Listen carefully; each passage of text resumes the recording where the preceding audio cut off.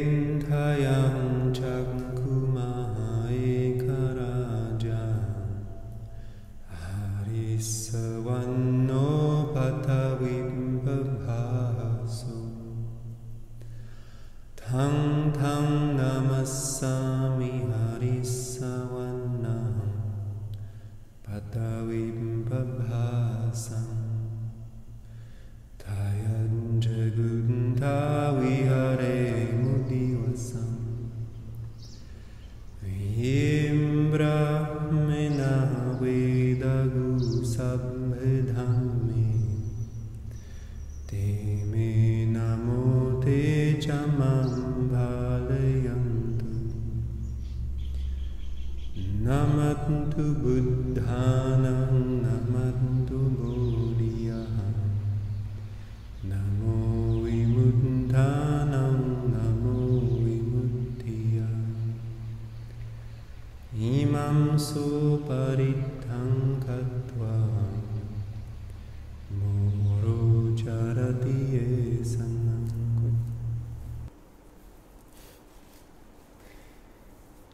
Good evening.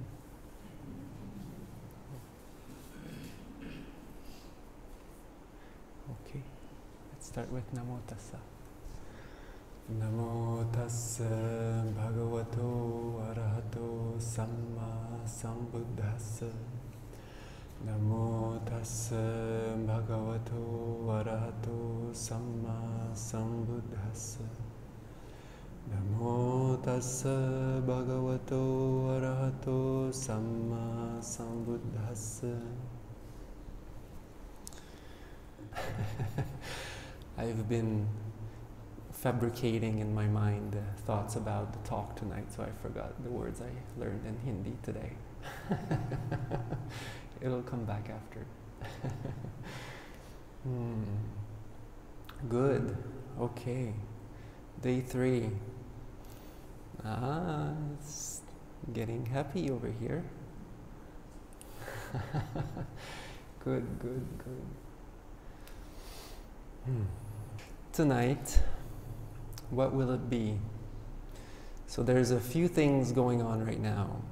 Day 3, day 4 of the retreat is usually a time when things start to happen.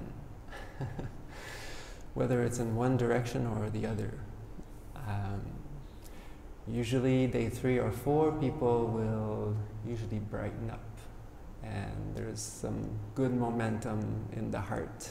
And it rises up the corners of the mouth. And it's getting genuine, actually. It's not so forced. So, starting to see that more and more. That's a very good sign.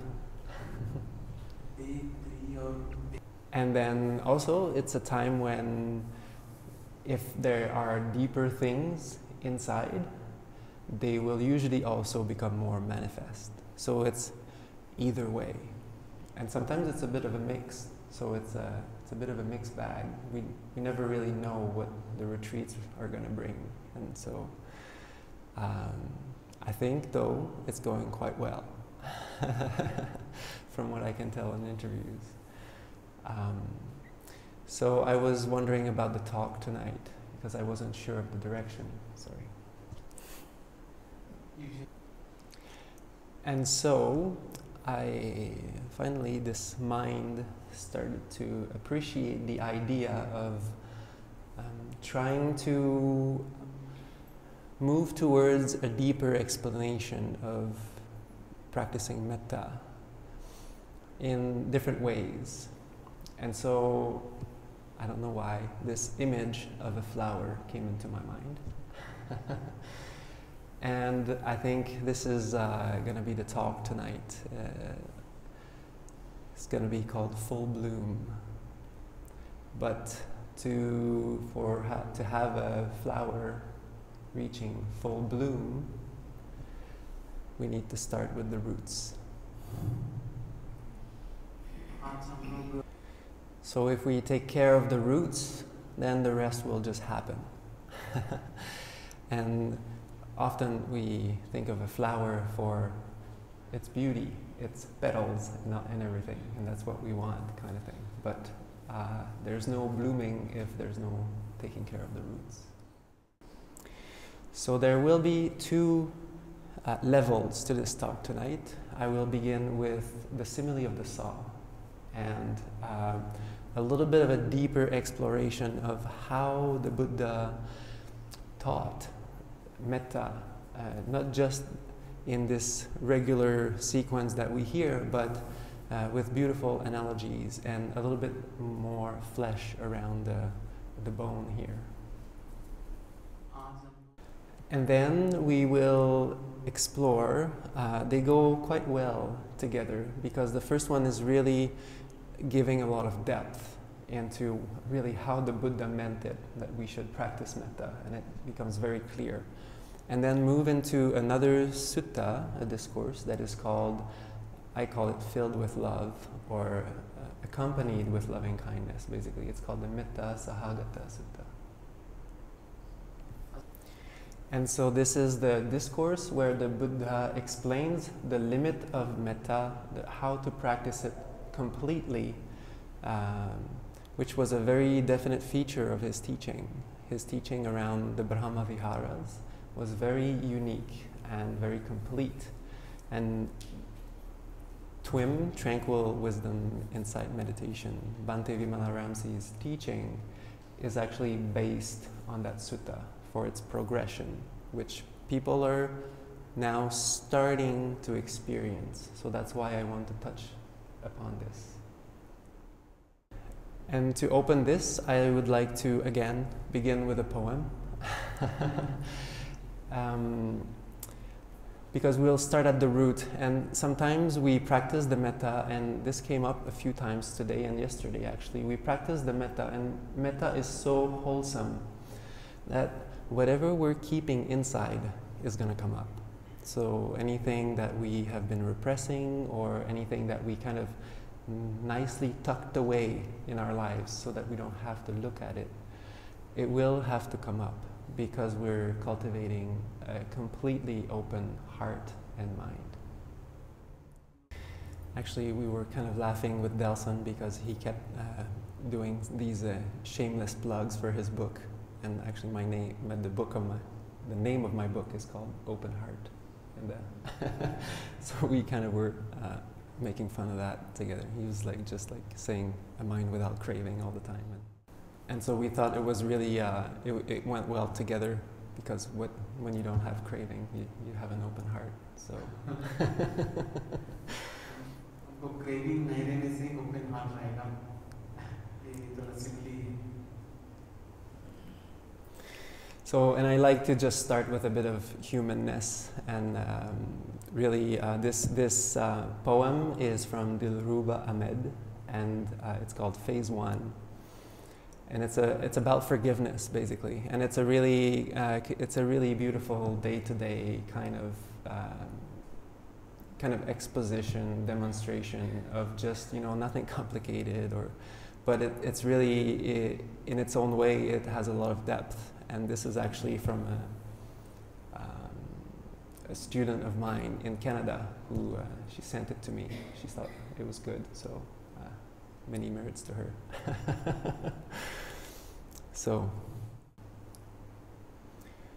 for leaving the fridge open last night, I forgive you.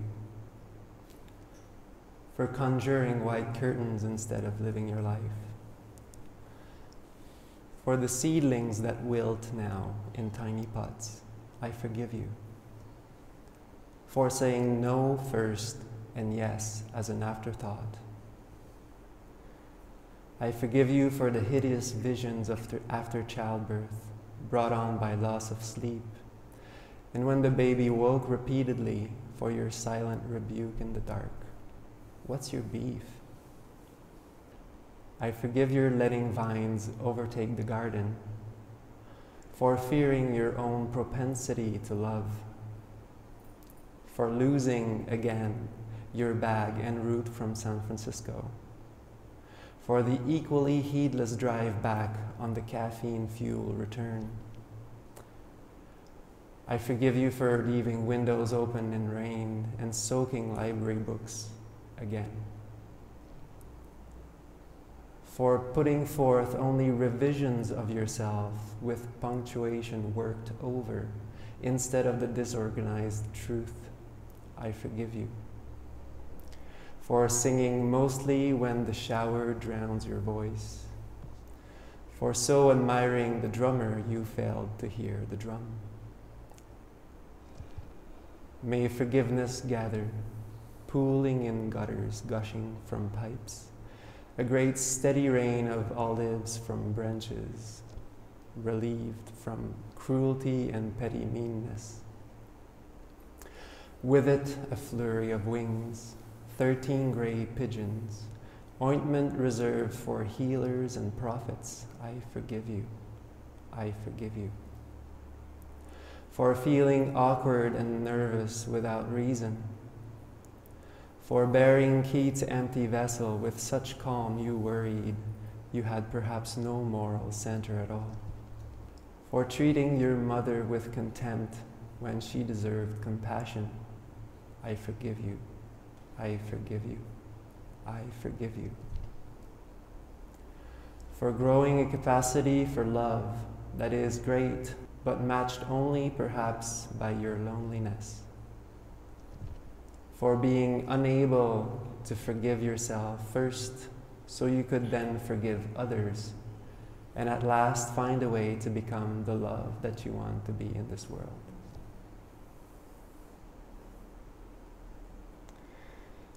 So it's a little heavier, of course, but I said we would start with the root. So this is where we start. And sometimes I kind of liked this really honest view about that author's personal experience, her personal life. And I think there's a lot of things that we can all relate to in this, because when we speak about spirituality and, you know, developing awakening and all that, we can get really esoteric. But then in real life, it looks more like this. And this is why I mentioned this tonight, is because sometimes people will feel heavier emotions and need to hear things, how to deal with that. And then that's why the second fold of the talk tonight will move more towards, okay, so what to do when we come out of this and make the mind unshakable and unshaken. But first, sometimes we need to kind of dig in and purify what's in there. So this is where I'll be reading the simile of the saw. So it begins with this Molyapaguna, and Molyapaguna is associating a lot with the bhikkhunis, and a little too much.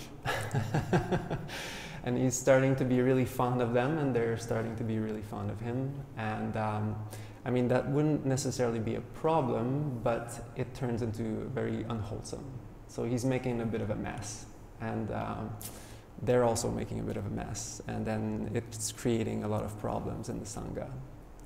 And then the Buddha hears about this and says that, well, bring this Molyapaguna to me, and we'll have a little discussion. So basically, whenever somebody would say something to those bhikkhunis which was not really nice, he would just lose his mind and become angry and just and he's a monk, so that's not really proper. And then they would do the same for him. And so when he comes to the Buddha, then the Buddha explains to him, you know, Bhante would say, don't make a big deal out of it. Yeah. And this is basically what the Buddha is telling Molyapaguna, but in a different way. And you might be wondering, like, why am I choosing to say that? But the reality is, it doesn't mean that because it's the same situation that's going to happen for you. The thing is that that's an example, but this kind of situation can arise from many things. And it's just because we really take it personal and really feed into it and make a big deal out of it that we get to the state where there's anger or a strong reaction. So it doesn't mean that you're associating with bhikkhunis or whatever. But whatever hindrance arises for you, and if it overruns the mind, then this teaching is also applicable. So basically, whatever happens for you, whatever, if it's a person, a situation, name it, then this is how you should train. My mind will be unshaken, and I will not retaliate with hurtful speech. I will dwell with a heart full of love, caring for their well-being, not obsessed by anger. This is how you should train. Then the Buddha addressed the monks. Once the monks pleased my mind by their manners. When, at a certain time, I said, "Monks, I eat food only once a day. By eating only a single meal per day, I know of no disease. I live at ease, free from sickness, with lightness and strength. In the same way, monks, eat only a single meal per day. Then also you will know of no disease. You will live at ease, free from sickness, with lightness and strength." And I did not have to repeatedly teach the monks. I only had to arouse awareness in them. So that's also touching upon really the faith or the confidence into really listening and bringing forth the practice. Just as if there were at a crossroad on level grounds a chariot tied with swift horses standing with goad ready. Then a skilled charioteer, a trainer of horses, would climb in. He would grab the reins in his left hand and grab the goad in his right hand, and he could go wherever he liked. So they would have like a car,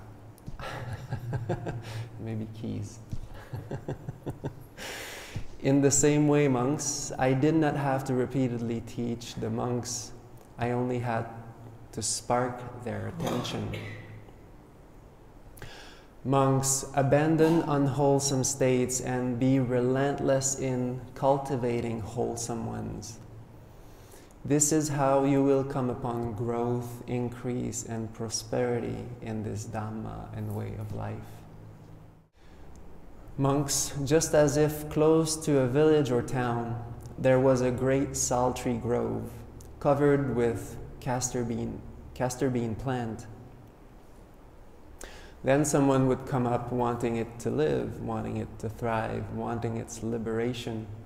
That person would cut down the saplings that were frail, crooked, and drawing vitality, and would bring them away, completely clearing the inner grove. And that person would carefully tend to the young saplings which were strong and upright. Then the saltree grove would quickly come to growth, increase, and prosperity. In the same way, monks, abandon unwholesome states and be relentless in wholesome ones. This is how you will come to growth, increase, and prosperity in this Dhamma and discipline. So sometimes we experience coarser hindrances that would arise, and sometimes the mind really starts to believe it. It really believes the hindrance itself, whereas the hindrance is only a distraction, it's only a disturbance in the mind, and this is always very essential to remember. And even if we have a hard time believing or seeing actually that it's working, or seeing the fruit of this practice, that's when we recommend to actually go all in with faith. And that's why we take the refuges and the precepts in the morning also, is that for these 10 days you are taking refuge in the Buddha, the Dhamma, and the Sangha. And please do your best to follow instructions, to follow what the Buddha is saying without doubting. And then steadiness will arise in the practice. And even if we don't see that, even if the hindrances keep coming up, then they will wear away eventually. And here we have the story of Countess Vedehika, who is a good example of being the importance of being honest and actually genuine with our practice, with what we say, or on interviews. I'm not saying that people are not being genuine. I'm just saying it's really important, basically, so that a teacher cannot help if there are some things that are hidden or things like that. So I'm saying this because we're talking about the roots here. So this will actually nurture everything else. This is really the base. So the story of Miss Vedehika. In the past, monks, in this very Savatthi, there was an influential countess named Vedehika. The Countess Vedehika's beautiful renown was such. The Countess Vedehika is pious. She is humble and serene. Now Countess Vedehika had a servant named Kali, who was skilled, steadfast, and well organized in her work. One day the servant Kali thought, "This beautiful renown of my ladies is as such. The Countess Vedehika is pious, humble, and serene. But how is it in reality? Is my noble lady really peaceful, though she harbors anger within, and it is simply not showing? Is it only because my work is well organized that my noble lady appears peaceful, though she harbors anger within, and it is simply not showing? What if I were to test my noble lady?" Then the servant Kali decided to get up after sunrise. The Countess Vedehika said to Kali, "Hey Kali." "Yes, noble lady." "Why do you wake up past sunrise?" "For nothing, my lady." "You wake up past sunrise for nothing, you say, huh? You wicked slave." She shouted, angry and enraged. Then the servant Kali thought, "Surely there is anger within my noble lady, and it is simply not showing."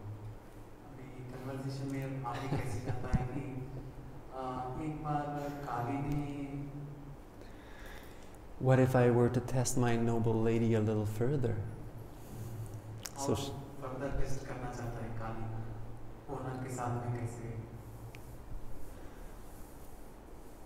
then the servant Kali got up even later in the day.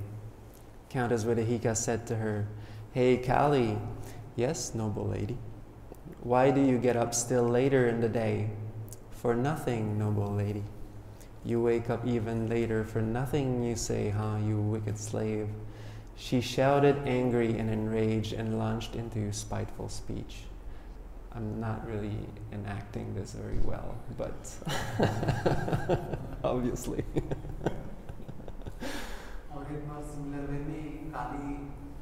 Then the servant Kali thought, "Surely there is anger within my noble lady, and it is simply not showing. What if I were to test my lady a little further?"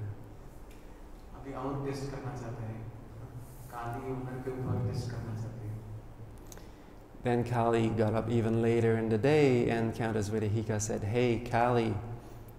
"Yes, noble lady." "Why do you get up still later in the day?" "For nothing, noble lady." "You wake up even later in the day for nothing, you say, huh, wicked slave?" She shouted, angry and enraged, and she grabbed a long bolt and gave her a blow on the head and cut her head open.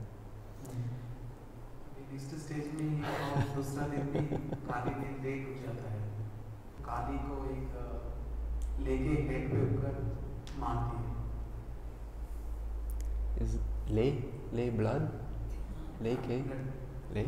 Huh? Yeah? Same in Sinhala. Shocked, with the cut on her head bleeding profusely. Sorry, my first language is French, if you haven't noticed yet. So that's what you're hearing. Kali went up to the neighbors and said, "Look at the pious lady's work. Look at the humble lady's work. Look at the serene lady's work. In what name can she become angry and enrage at her only servant for waking up late, to then grab a longboat and hit her on the head?" Then no longer after, a terrible report spread about Miss Vedehika, saying Countess Vedehika is violent, she is fierce and unstoppable. So this is really interesting because we can see that a lot, in fact, especially in the spiritual community, where we all practice and we're all pretty zen on retreat and everything is going well. But it's only when we come upon unpleasant situations that we can really see what's going on. And so, but these coarser situations, still they are our teachers. So it's not actually negative. And when, well, for example, sometimes I say some people think like they're awakened or something, then I just say that go spend some time with your family, like 2-3 months, and then we'll talk again. If you think you don't have any anger anymore or something. So it's negative but not at the same time. It's actually, for me, for example, in my own practice, it's these moments that I'm looking for, not when everything is going well, because that's easy. Of course it's going well, nothing's happening. Like, you're not going to see when you get angry. But it's when things don't go the way that you want them to be, when things get rough, when things are coarse, then that's when it's good to keep an eye out. Yes. Similarly, monks, should there be a monk here who looks kinder than kindness, gentler than gentleness, calmer than calmness? I feel pretty targeted because I'm the only monk here. He may well be so, as long as he does not come upon unpleasant speech. But it is when that monk comes upon unpleasant speech that it can be known if he truly is kind, truly is gentle, and truly is calm.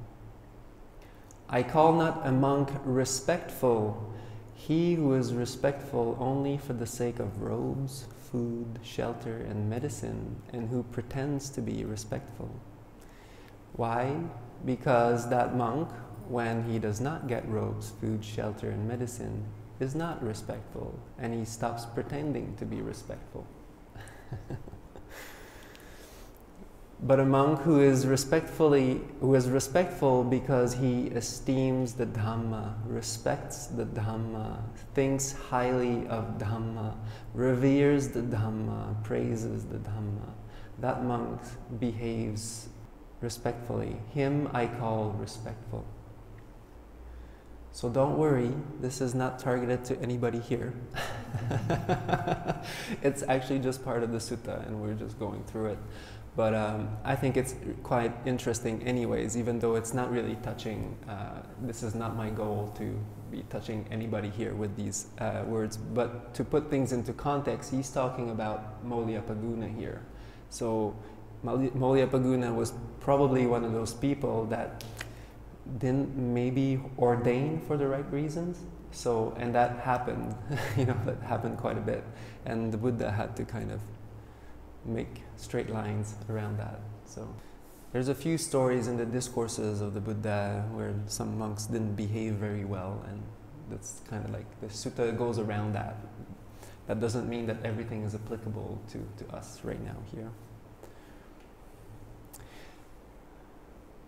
Therefore, monks, thinking we will be respectful because we esteem the Dhamma, respect the Dhamma, think highly of the Dhamma, revere the Dhamma, praise the Dhamma. This is how you should train monks.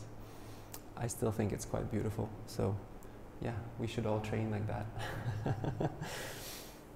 These are 5 possible manners of speech that others could say to you. Their speech may be timely or untimely, true or false, soft or harsh, bent on goodness or bent on harm, with a loving mind or with inner hate. And this is true for speech, but this is true for any hindrances that arises in your mind. It still holds true what the Buddha will say here. If others should speak to you, if hindrances should speak to you in this way, in any of those manners, you should train in this way.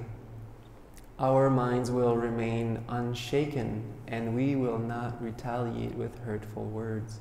We will dwell with a heart full of love, caring for their well-being, sending metta to your hindrances. That sounds like a good idea. Not obsessed by anger or impatience, not letting the hindrances overrun your mind, basically.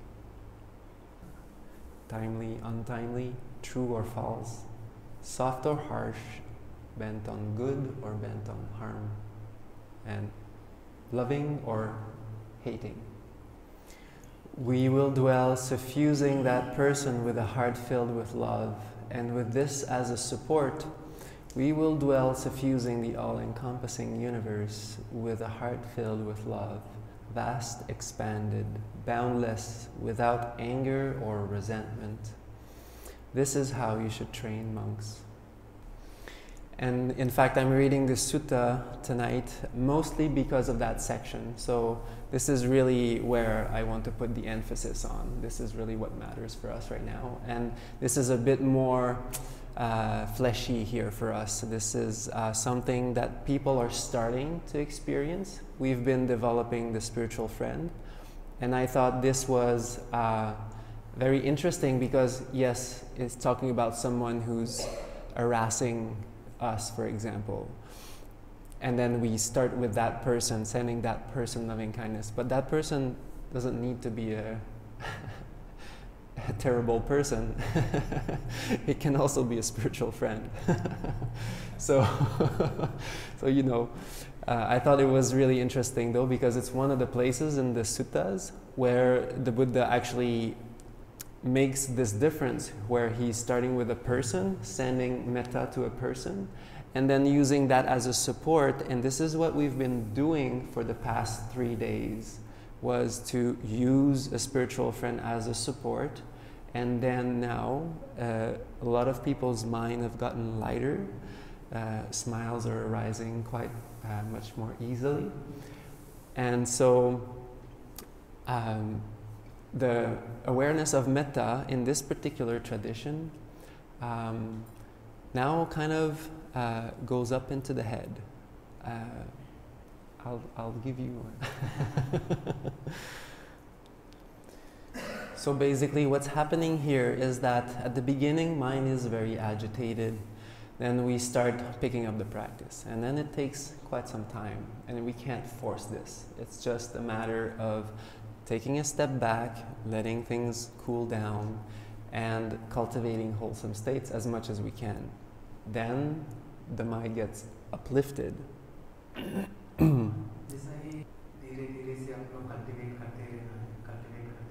wholesome states को, अच्छा चीज को, तब अपना mind एकदम light हो जाएगा. Dhire dhire. That was my word today. Yes, very good. So I just lost my train of thought because obviously. Yes, so it comes, we say it goes into the head, but what really happens, this is just so that people, usually they relate to that. But what happens is that because mindfulness is so uplifted now, it's gotten this little upliftment from the metta, the loving kindness, and the smiling. Hopefully everybody's smiling. Is everybody smiling? All day? Yeah? Is it hurting? Yeah, a lot of people say it hurts. And then they're like, can I stop? I'm like, no. No, that's where it actually starts to get good. So, good. And then the thing is, awareness of body is very solid. It's very heavy, and it's full of things in it. It's got lots of sensations, and it's heavy on the mind. And the mind, actually, at this moment, after meditating and purifying quite a bit, it's not really interested in the body anymore. So what happens is that it's just starting to retract from the body, and people start to lose sensation. For example, they won't feel their thighs or their legs or their hands. And so when this starts to happen, it's not because you're actually disappearing, but it's simply, that would be awesome, but really what is happening is that mind only seeks the point of lowest tension. So it wants to be freer and freer. And this awareness of body is kind of weighing it down. And so it's kind of moving away from that. And by the way, the point of lowest tension is not an original, so all credits go to Venerable Bhante Ānanda. So whenever, that's not from me, but it's really good. I knew the principle, but I didn't have the words to say it. So, and then what happens is that, and this is really where this practice is very differentiated from other kinds of one-pointed forced awareness or one-pointed focuses, where we would force awareness on a single point, and that's what would, with time, make the mind kind of together, and that's a forceful way. The thing with that is, like, temporarily you won't have hindrances arising, because you're basically, with the force of this kind of awareness, you're basically suppressing everything else from arising in your field of vision, mental field of vision. And when the thing is, when we stop forcing this kind of awareness, then everything comes back rushing in double time the force.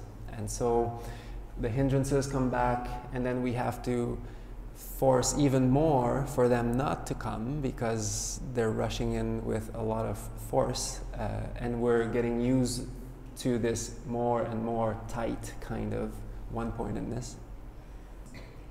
जैसा एक example दिया, ball हम लोग किसी पानी में डूब के रखेंगे तो अपने आप ऊपर आ जाएगा. The ball. Under the water. Yes, I got it. I didn't understand, but I saw you do it. I was like, I think I know. Good. Yes. So, and this is one way it does get unified. That's true. Yes, I can give them that. But what we are doing here is a little bit more elaborate. You don't have as much, like, it's not as instantaneous. Like, I could just look at that microphone really intensely and, like, kind of absorb into that perception. But with us, it comes through wisdom, and it takes a little bit longer, because we need to understand a few things which are completely essential to practice what we're practicing here. So that really briefly, because I've talked about this already, that wholesome states actually uplift the mind and are basically cohesive in themselves. So the mind it's not distracted. Letting go of unwholesome states that are agitating, that are distracting, and cultivating wholesome states like metta, karuna, mudita, upekkha, or the 4 satipatthanas, which we will get into a little bit later. So the mind does not get concentrated, it gets collected, or composed, or harmonious, basically. That's what happens. Because when the mind is happy, is very wholesome, it's not actually wanting anything else. So it's not flowing anywhere. It's got nowhere to go. It doesn't want to go anywhere because it's happy here and now. And that's the collectedness of mind that we experience in this particular teaching. That's kind of what I call the pooling of awareness, basically. That's what samadhi is that it's like it's raining on a very big leaf, and then slowly it's just starting to pool in the middle. And because our awareness is kind of scattered most of the time. We'll be thinking of this, and it's like the same thing that you would do to a computer, like you defragment a computer. I don't know if you have some tech people in here. So the memory on the computer gets fragmented because it does so many things, and at some point you have to put it back together so that it's running again smoothly. So basically we're just learning to let go of unwholesome states, and that's kind of like the inclination that it needs. And then the pooling, it just comes, the wholesome states with the wholesome states. Awareness starts to gather, just naturally. You can't force this, it only comes through wisdom. So it takes a few days. But then the thing is, you get wiser, you get smarter. You get to recognize unwholesome, hurtful states, and you get to cultivate and develop a desire for cultivating happy, uplifted states. And then the beauty of this is that, yes, we go deeper in the meditation, but when we're not meditating, we're still meditating. It's an all-the-time practice. Bhante would say, I wrote a book on it. It's called Life is Meditation, Meditation is Life. He would say that all the time. And he's right. And that's the best part. And when we practice in this way, when we sit, when we stand, when we cook, it's the same thing. It's bhavana. Like, you don't need to be sitting to meditate, to cultivate your mind. It's all the time, literally. There's no break. That's why I said yesterday, it's your job. Like right now, your job is to do right effort, practice the 6 R's, stay with your friend, love your spiritual friend, and stay with your meditation all the time. And that collectedness, because it comes through wisdom, through our understanding of things, the way things are, Dhamma, basically, that's what it means. It stays with us. And we don't have to force this. It stays so much longer. Because then we just know that these wholesome states, we just have to bring them up, and then the mind gets collected very quickly, very easily. And it's very easy to maintain, actually, a lot more easy than any kind of forceful concentration practice. And so we can actually really notice a change within ourselves too, and that's really beautiful. That's really when we know that we're practicing the right way, the 4 qualities of the Sangha, basically.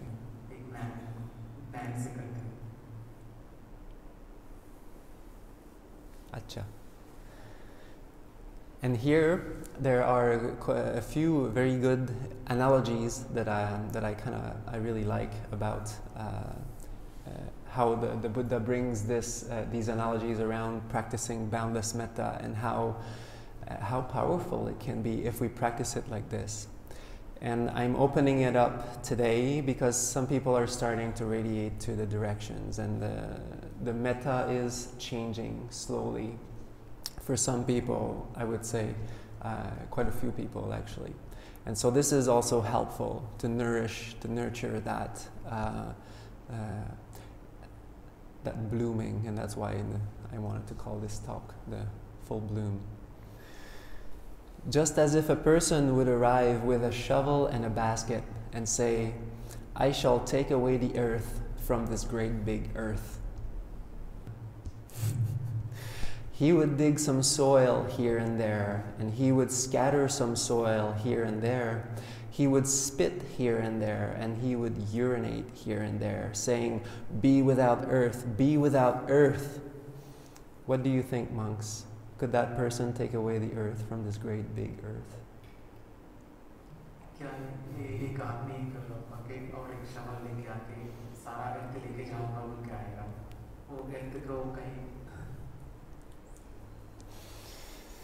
No, Bhante. Why? No, लेके नहीं जाएगा. Why so?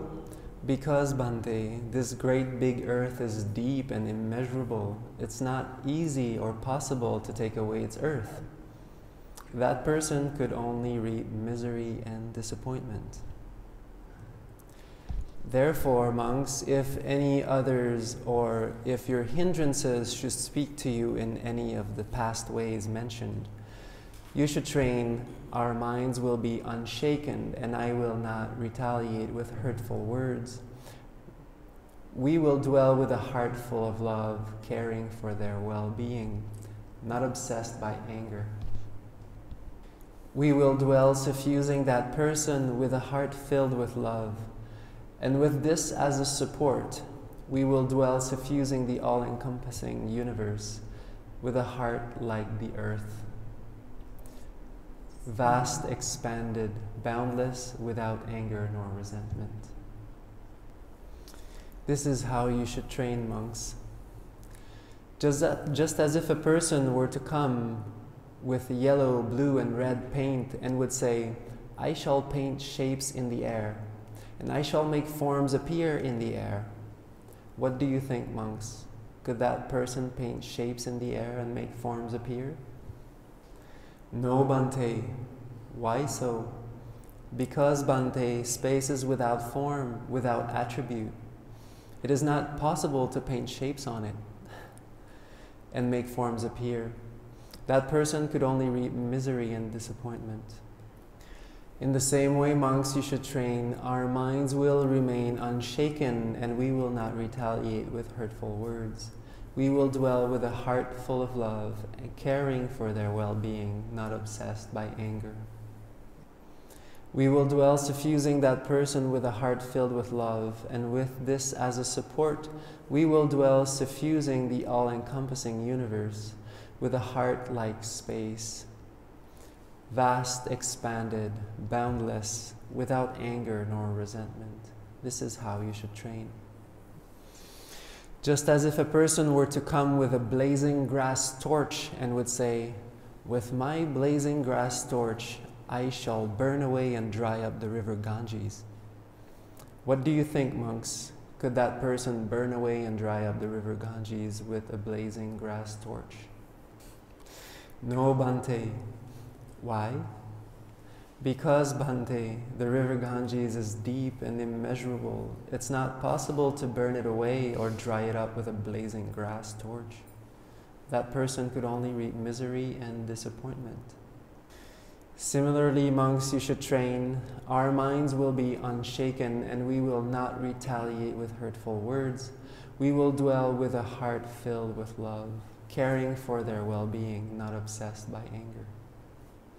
We will dwell suffusing that person with a heart filled with love, and with this as a support, we will dwell suffusing the all-encompassing universe with a heart like the river Ganges, vast, expanded, boundless, without anger or resentment. This is how you should train. So I thought this was kind of culturally appropriate analogy. Since we're in India. Usually I say this in Canada, but it's quite amazing. I'm just like, yeah, it's great.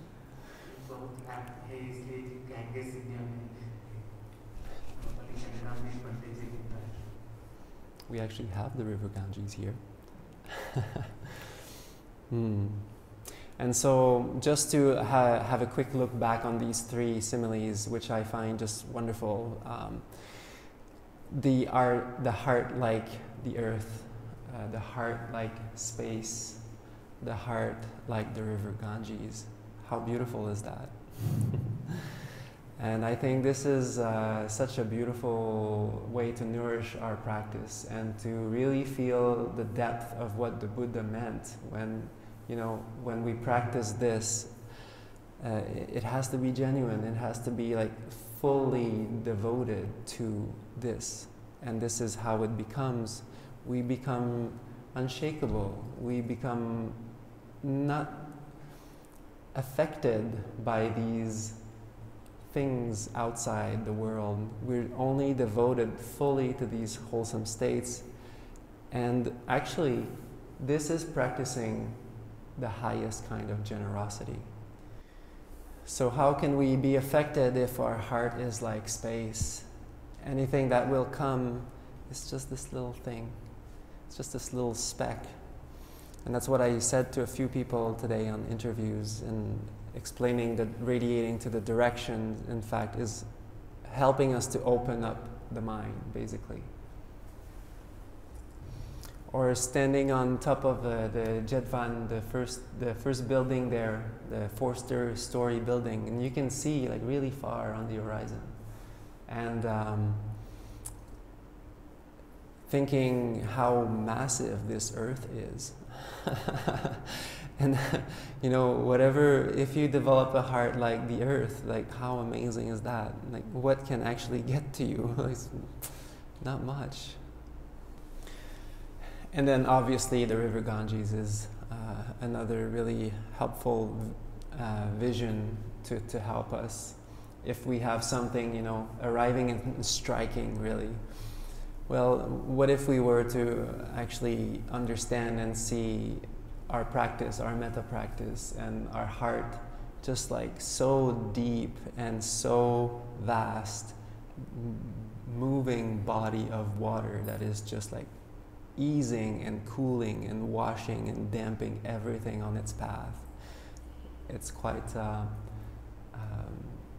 helpful to recollect when we have something happening. And this is also part of the 6 hours practice, where we learn to take a step back. And awareness, actually, when we do that, it becomes more spacious, more detached, and not so affected by all these things. And this is what makes it so vast, so big. Monks, even if brigands or spies were to come and sever you limb by limb with a 2-handed saw, that's pretty violent. At that time, he who would harbor a hateful mind would not be practicing my teaching. At that time, one should train in this way. Our minds will be unshaken, and we will not retaliate with hurtful words. We will dwell with a heart full of love, caring for their well-being and not obsessed by anger. We will dwell suffusing that person with a heart filled with love, and with this as a support, we will dwell suffusing the all-encompassing universe with a heart filled with love, vast, expanded, boundless, without anger or resentment. This is how you should train. Monks, you should frequently call to mind the analogy of the saw. Seeing in such a way, monks, could there be any manner of speech, subtle or rough, that you could not endure?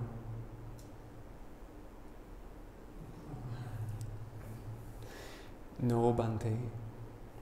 Then frequently call to mind the analogy of the saw. This will be for your welfare and happiness for a long time. This is what the Awakened One said. The monks were uplifted by the Awakened One's words. So whenever you have bigger monsters coming out of the closet, coming out of the basement, I thought I would just offer this reflection tonight, because it's a powerful reflection on how to put things in perspective, how to manage these coarser situations that might arise from our past or from our conditionings or whatever it might be from other people. But this really points to the depth of our practice also, the power of our practice. I mean, if the Buddha even says that somebody would come and basically turn you into pieces, to say, let's say, a better kind of approach to it. So that's really how much he actually means it, the practice, that we should practice metta to that level. So it's pretty profound. And so I wanted to also bring that up tonight, so to bring a little bit more understanding about the depth of the devotion we have to have in this practice, like fully devoted to this. If there's hindrances arising, no big deal, no big deal. it's actually, you're doing quite well compared to.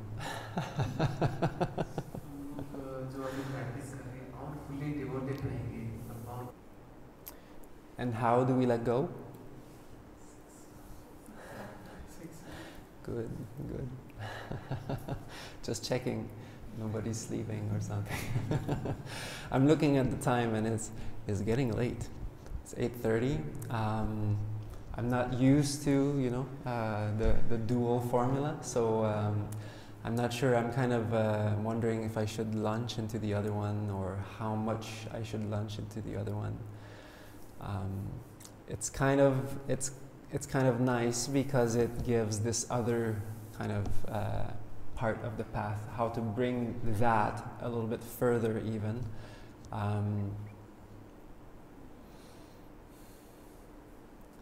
Maybe I think I could give a brief version and we could actually fly through it a little bit. Yeah? Would that be okay? Huh? Yeah, well, I mean, there's always a way to make it big, but there's also ways to make it shorter. I just like to share this sutta because it's like the skeleton of this practice of TWIM. So it's quite good to hear where that comes from, because then we can actually really understand what's going on. Okay, so I'll give a very brief version. I'll really cut it down to the core. I'll try my best. So basically what happens here is that a few monks are going to see other ascetics, other spiritual practitioners from other traditions at their ashrams, basically, and they're talking about the development of the Brahma Viharas, the Metta, Karuna, Mudita, Upekkha, loving kindness, compassion, joy, equanimity. And so basically, to keep it short, what they're saying is that, well, we're practicing the same thing. So they're saying, yeah, we also spread metta to all the whole encompassing universe and to all living beings and all of this. And then the compassion and then the joy. And they say, basically, we do that too, so what's the difference? And then the monks don't really know what to reply. So they go back to the Buddha and say, well, we're just going to ask the teacher. So when they come to the Buddha, they ask their questions, and the Buddha says, well, when these wanderers from other traditions say this, you should ask them, how is the liberation of the heart by boundless love developed? How is it developed? Where does it lead to? What is its limit? What is its fruit? And what is its culmination? And similarly for boundless compassion, boundless joy, boundless equanimity. So asked in this way, monks, practitioners from other teachings will be unable to proceed further, and they will be most likely at a loss. Why? Because monks, it is not their field, not their domain. Monks, I see nobody in this world of devas and maras and brahmas, of samanas and brahmanas, this era of kings and people, who could satisfy a person's mind by answering this other than the truth finder himself or one of his disciples or one who has heard it from them. And this is also something that came up today, and what's the difference, you know, between other ways of practicing loving kindness and in this particular way? Well, this particular way, actually, we're using the 6 R's, and we are moving, progressively detaching and moving away and liberating the mind as we proceed. So we do not remain attached to any of those. And the Brahma Viharas, they become clearer and brighter and more purified, and they change also. So there's it's a very dynamic, evolving meditation. There's not just one instruction on day 0 and that's all you're doing during the 10 days. Actually, we really do need to see each other for interviews, monitor the progress, see what's going on, and then nudge in certain ways. And this is why even in Buddhism today, this teaching, the deeper teachings on loving kindness have been lost, basically, because what most people will teach is continuously repeating words, and that doesn't go past even to the second jhana. So that doesn't go deep at all. Because the second jhana is where vitaka and vichara cease, basically, or they really fade down. So if we keep bringing up visualizations, imagination, words, thinking processes, then we're constantly keeping our mind coarse, and we're never letting go of that. So we're never really going deep at all. And so that's why nowadays metta is considered a kind of a surface practice, which doesn't really go deep, and it's just because it's misunderstood. So we need the 6 R's to deepen the practice also, and that's just very essential. And this sutta actually explained this. It doesn't talk about the 6 R's, but it does in its own way. And that's why nowadays you would take a 10-day retreat, for example, and you know the metta is like that 10-minute thing that you do at the end of a 10-day retreat, and that's it. But here, this is what we do the whole 10 days. Well, not the whole 10 days, but for quite a while, and actually really seeing the progression through the Brahma Viharas, through each of them.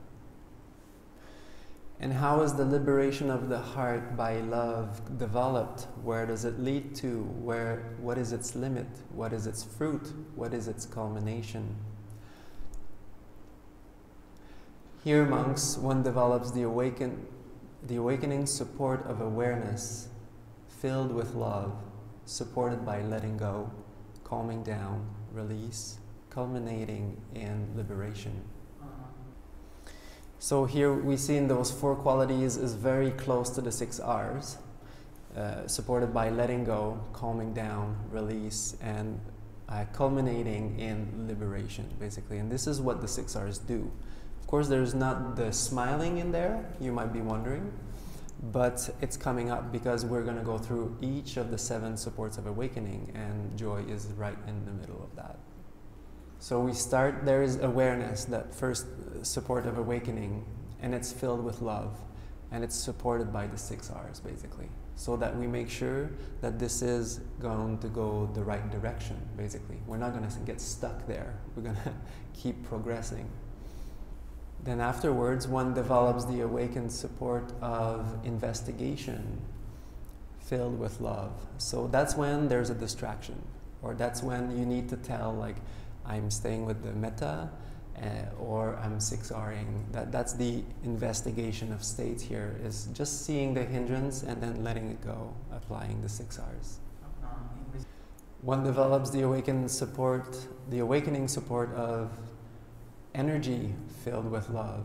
So we do that continuously, over and over again, over and over again.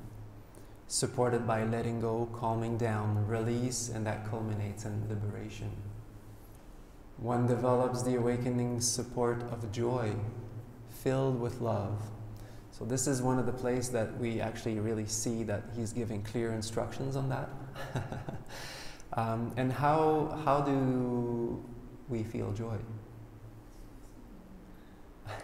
Smarting.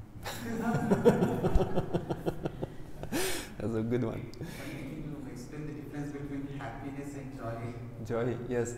Well, there's all kind of theories around that. I mean, usually sukha is defined as more like happiness, and joy is more the piti that people will ascribe to.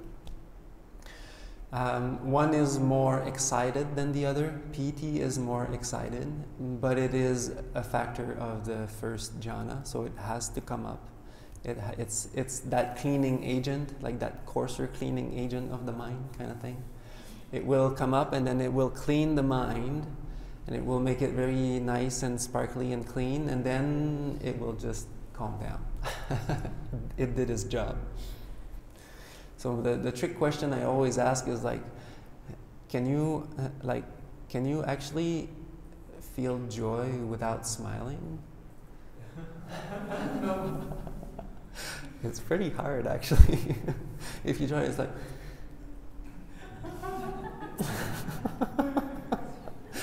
So, yeah. Question पूछा है कि कोई Joy ले सकता है without happiness? Without smiling. Without smiling, yes.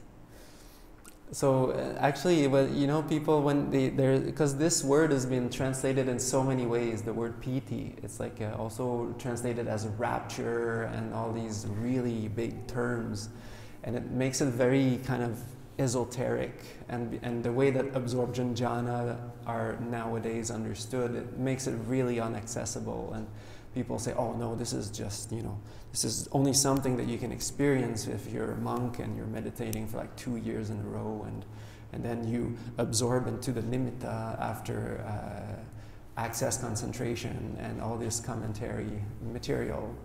Very, very esoteric, and it feels very complicated and far away, where, you know, or you could just smile. And you will see that it actually works. If you practice in this way with the 6 R's, it just makes sense. What the Buddha says is so actually simple and so clear. You can't really make it better. It's just so clear. And you remember the gladness to collectedness sequence that I've been talking quite a bit about. That's how the mind gets collected, like sukhino chittang samadhiyati. This is how the mind gets collected, through happiness. Well, the 7 supports of awakening, this is exactly that sequence. And he is basically giving it to us on a plate here, explaining the 7 supports of awakening, first with awareness, with metta, then there's investigation of states. That's just when you see the hindrances, that's the recognized step. But you need awareness for that first. and then you do that continuously, then the mind gets pure, it gets bright, it gets uplifted, then there's joy arising, obviously. And then the next support, he says, then you develop the support of calm or tranquility. And that's just the byproduct of what happened before, with the joy continually arising from the effort. Then the mind calms down also. And then when the mind gets calmed, then it becomes collected, because it's not agitated anymore. It doesn't waver, and then it just pools into into right here, or depending on where you want it to be, but it's like in the middle here.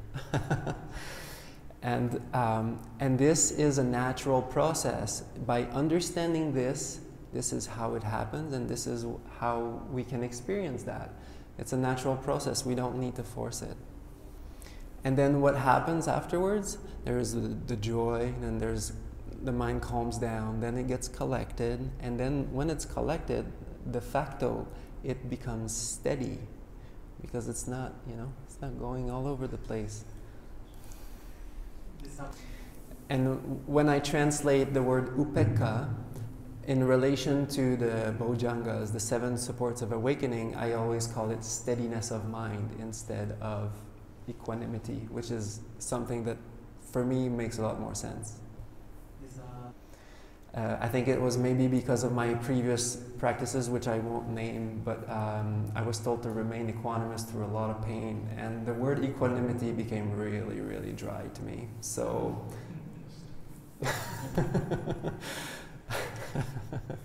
I happily changed it to something that was more meaningful to me. And actually the word upekkha comes from upa ishka, which means also on looking. And to me, I think is a lot closer to the actual meaning. Forgive me if I'm wrong, but that's something I understood from that, breaking the word apart basically. And then we see the whole loop happening. When the mind gets collected, it gets steady. Then what does that make? That makes more awareness. When whatever other hindrances are going to come up, we're just going to be more aware of it, obviously. And then it makes so much sense. Okay, so now he goes on to another elaboration, and I'm not going to go into that. I'm going to go right to what is the what is the limit, the fruit, where does it lead to? And he says, having discarded both the favorable and unfavorable, let me live calm, present, and fully conscious. Calm, one then meditates present and fully conscious with that loving kindness. One meditates then, having arrived at the liberation of the beautiful, Subha. Monks, I say that the liberation of the heart by love has the beautiful as its limit. And now you're probably wondering, what is the beautiful? That is usually a word for the fourth jhana. And so that is why, yes. Here for a wise monk who has not discerned a higher liberation. And so now we've gone through the main template, and he does the same thing with boundless compassion, boundless joy, and then boundless equanimity, which I call calm, basically. And he breaks it down through the 7 supports of awakening, each of them with that particular Brahma Vihara, and supported by letting go, calming down, release, and that culminates into liberation or detaching. So, yes, go.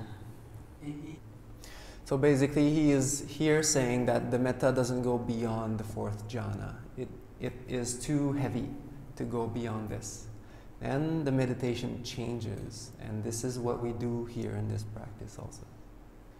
And then basically he explains that with boundless compassion, it only goes to the plane of endless spaciousness or endless space. And then with joy, he says, the practice of boundless joy only leads to the plane of endless consciousness. And the boundless equanimity, boundless calm, only leads to the plane of nothingness, which I call bare awareness.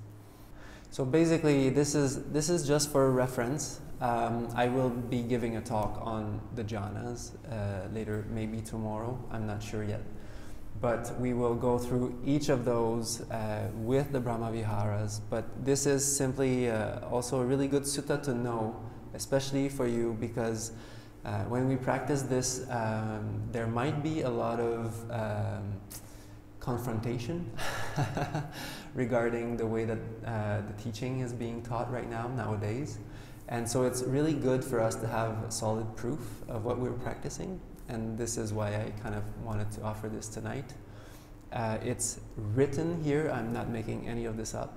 And we can see that where the 6 R's actually fit in there. We're talking about the 7 supports of awakening. There's joy, and there's the Brahma Viharas. And also we can see that the Brahma Viharas do not lead to Nibbana. They do not lead all the way. We're going to have to do a little step further to step out of that amazing vehicle that is the Brahma Viharas and step into more into a very fine Satipatthana practice towards the end, which we call the clear mind or the still mind, or the Bhante likes to call it the exquisite stillness, which is a pretty good word. And because we cannot bring any kind of object further than this, so we need to completely, the 6 R's do lead to Nibbana though. So we even 6 are all vehicles at that point. So, but I will be talking a bit more about this later on. Okay, so I will end the torture now. Maybe, do you have questions? But I think probably everybody wants to go. One sticky note. Oh, is it something? At the time of forgiveness practice. At the time of forgiveness practice, what to do when pain occurs? So, what to do when pain occurs? Well, the pain can be either a real problem that, let's say you have an injury and you should not try to push too much the injury. Then it's good to kind of take care of that or whatever needs to be done. But also, while practicing forgiveness, you can send forgiveness to the pain, literally. And the thing that happens with pain is that we have this kind of biologically ingrained reaction in us that every time we come upon hurt or pain, we cringe, basically. We kind of block, we lock, we armor ourselves. And so we tend to create even more tension around the pain than what the actual pain is. So that's what the Buddha called the two darts, basically. There's the dart of the actual thing that's happening, the pain, but then 90% of that is the second dart, which is what we make of this. So forgiving the pain and actually releasing and relaxing, really allowing the pain plenty of room to be and not cringing on it. And that will slowly open it up, and obviously if it's an actual injury, then it's good not to force it. But usually practicing like this, the pain will actually go away. Oh. When is it that we actually practice forgiveness meditation? It's not something that I always recollect you talking about when doing the meditation.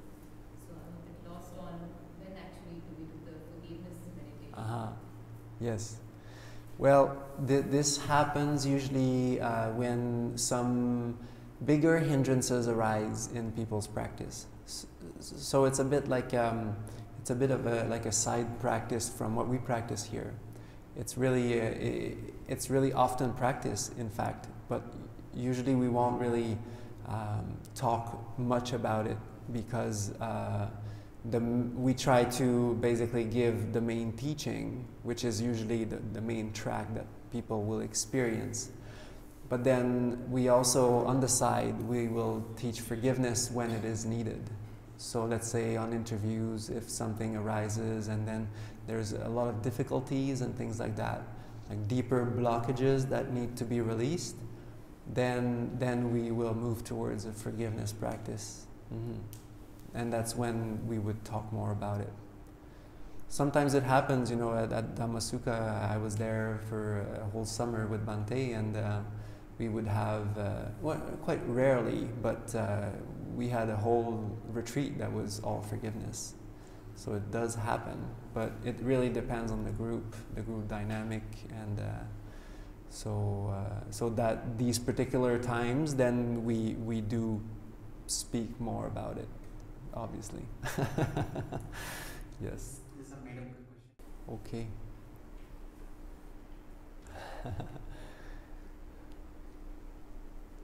Rolling up the drums. Okay, I think we're good. Oh, very good. Okay, let's share our merits. And Dukkha pattha jani dukkha, bhaya pattha jani bhaya, soka pattha jani soka, hontu sabbe bhipanino, irangno punyang sabbe satta anumodantu, sabba sampatti siddhya. Aga satta ja bhumata devanaga mahidika punyang tang anumoditva chirang rakantu sabban sambuddha sasana. May suffering ones be suffering free, and the fear-struck fearless be. May the grieving shed all grief, and may all beings find relief. May all beings share these merits that we have thus acquired for the acquisition of all kinds of happiness. May beings inhabiting space and earth, devas and nagas of mighty powers, share these merits of ours. May they long protect the Buddha's dispensation. Have a beautiful evening and rest. See you tomorrow. Vittayam Chankuma Ekaraja Harisavano Patavim Pabhaso Tang tang namassami harissavanam Pathavim pabhasam Dayanja gunda vihare muratim Him brahmena vedagu sabbadhamme Demi namo te chamam palayantu Namaddu buddhanam namaddu bodhiyaham Namo vimuddanam namo vimuddhiyam